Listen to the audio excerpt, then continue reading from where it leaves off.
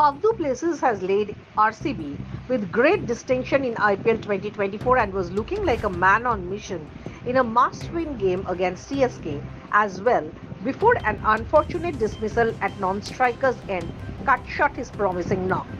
The decision also didn't go well with the legendary batter Virat Kohli, who expressed his surprise over the TV umpire's call.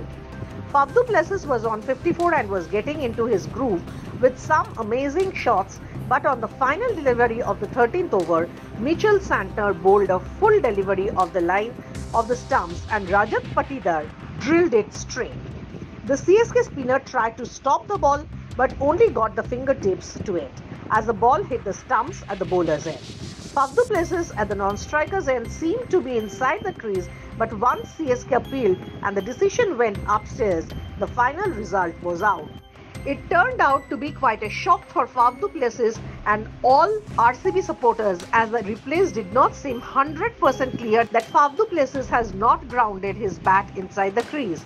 The third umpire, though, after a lot of deliberations, felt that Faf's bat was in the air and gave the decision in the favor of the bowling team, leaving Faf du Plessis absolutely fuming as he walked off the field.